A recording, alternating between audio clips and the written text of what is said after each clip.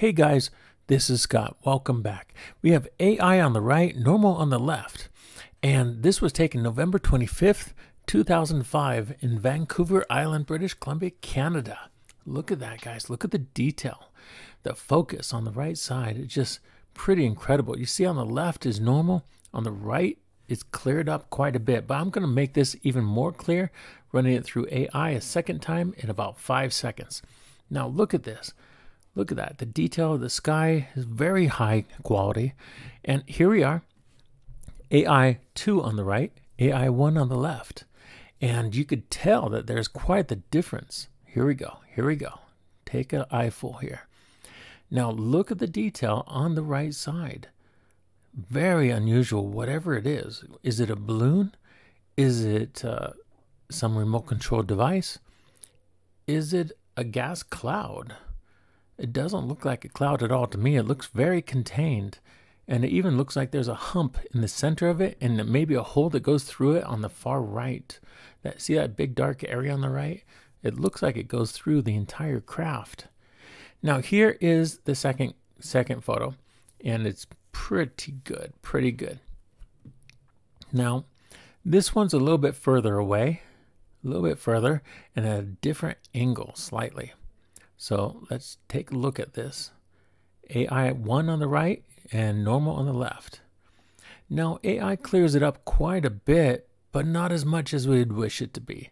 So I'm going to run it through in just a second again. But look at the detail here. You can see something greenish on the top. There's a hump on top, and it looks kind of green to me. Here we are again.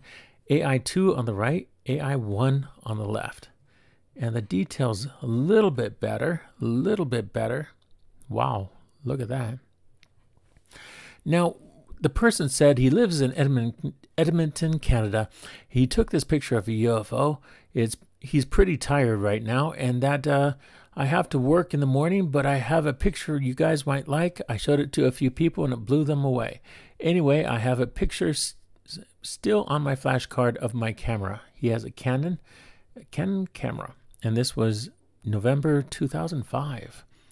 Now, that's pretty cool. That is pretty cool. Look at that.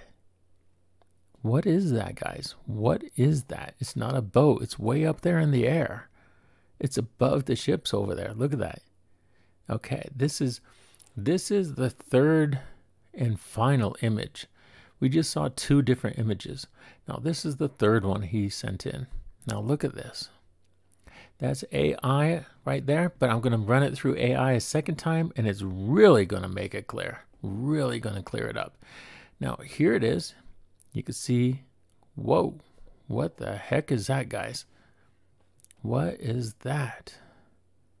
This one, understand, remember, it's at a different angle now. It's 3 different photos, and this object, whatever it is in a totally different position. So we get an eyeful of something very, very different. Wow, that's really strange. Kind of round in the front, a little bit right angle in the back there. Some structures there. Guys, what are we looking at? Is this some special Canadian Air Force? Do they even have a Air Force there? I thought they used the U.S. Air Force. Is it a Canadian craft? Is it a U.S. military craft? What's going on here? Remote control device? A drone? This was 2005, way before drones became popular, but still RC toys were popular.